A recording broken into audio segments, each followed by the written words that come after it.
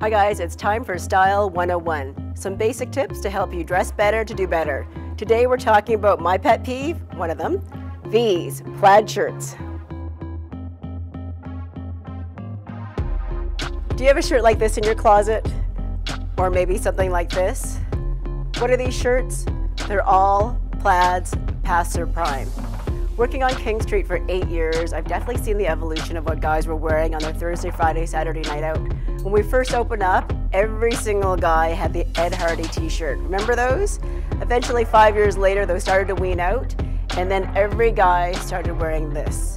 Plaid shirts out, untucked every Thursday, Friday, Saturday. Hey, it was better than the Ed Hardy t-shirts. But now it's another 5 years after that. And unfortunately, I'm still seeing guys wearing this short sleeve plaid shirt untucked. Unfortunately, it's usually guys in their 30s or 40s. They used to wear these shirts in their prime when they're out, and now they're married, kids, and I see them wearing this shirt when they're out with their wife on date night, or when they're out with their buddies who are still single. Their buddies have evolved, but you haven't.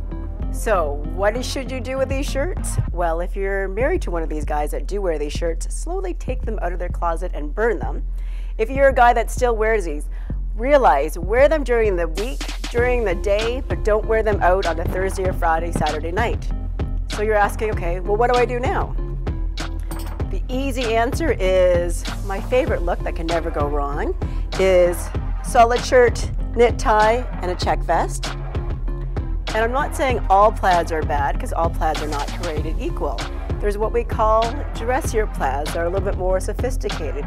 Again, I love them with solid knit tie and a knit vest.